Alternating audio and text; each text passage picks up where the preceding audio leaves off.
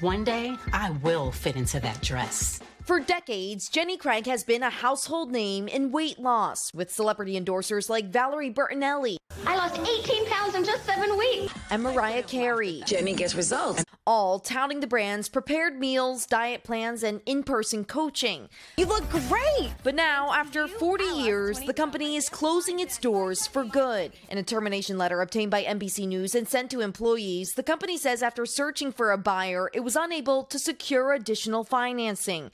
Hourly employees were let go Tuesday, and the last day for salaried workers will be Friday, according to the letter.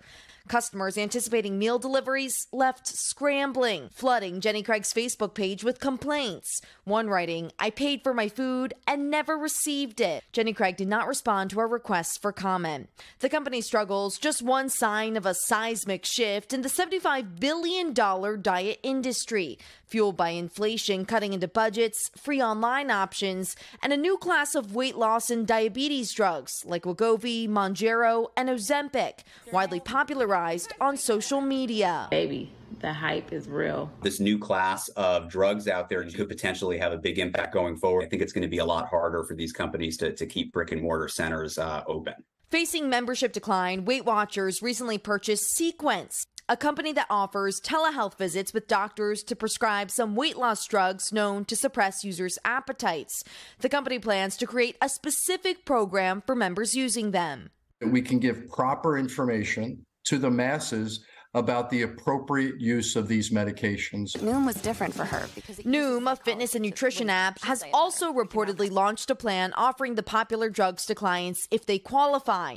NBC News reached out to Noom for comment but has not heard back, telling the Wall Street Journal the program is in pilot mode, saying, "We feel treating weight loss from a medical standpoint is a natural complement to Noom's behavioral change tool, as the world of weight loss and wellness undergoes a major shakeup."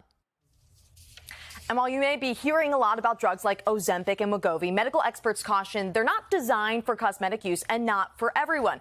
Ozempic isn't approved by the FDA to treat obesity, and while Wegovy is, it's still a serious drug that can have unpleasant side effects like nausea. So, of course, it's always important to consult your doctor. It's an important story because everybody's buzzing about it. So thank you, Emily. Thanks, Emily. Hey, thanks for watching. Don't miss the Today Show every weekday at 11 a.m. Eastern, 8 Pacific on our streaming channel, Today All Day. To watch, head to today.com/allday or click the link right here.